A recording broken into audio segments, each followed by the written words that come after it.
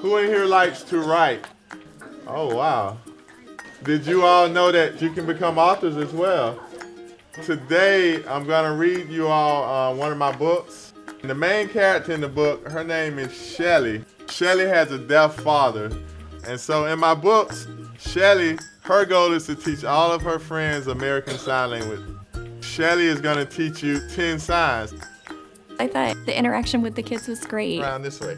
I think with the younger kids doing the signs and quizzing them on the signs was wonderful. This is bear, this is fish. Lion.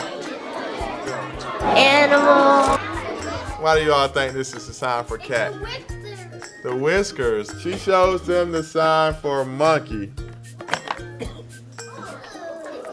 They continue to wander through the zoo, wondering what the next animal would be.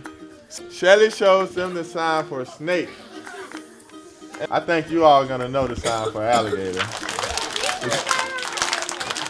What's the sign for the animal that can live up to 150 years or older? I think you did really well with the older kids, engage them really well. With someone who's deaf, it just means there's a communication barrier, right?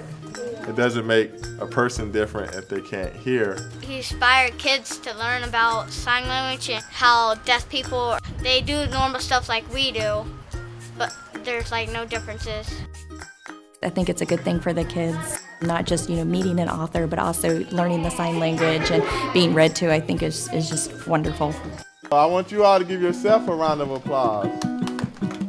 Shelly is a jolly, groovy girl, teaching sign language around the world. With family, friends, and doggy too, she will show you what to do. Go, Shelly.